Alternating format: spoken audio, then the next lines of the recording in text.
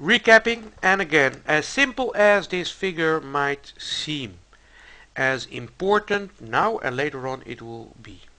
So, hang in there. A process never comes alone. A process always comes in 4 layers. First of all, you need to have the right resources and the right capabilities. You need to have the right toolings and the right knowledge, but also culture and knowing how to use the tool, etc.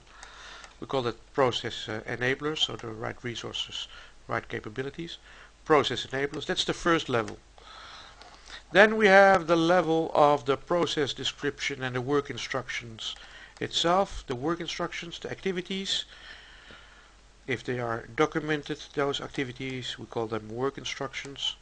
So that's the level of the process itself.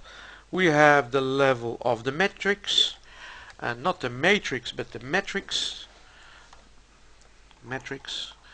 I'll just write it down because I can imagine you might be confused by my Dutch accent. So that's the level of the metrics, and finally the level of the mission, the purpose of that process. And of course, the purpose eventually is, ta-da, the service. Okay, let's have a look at the official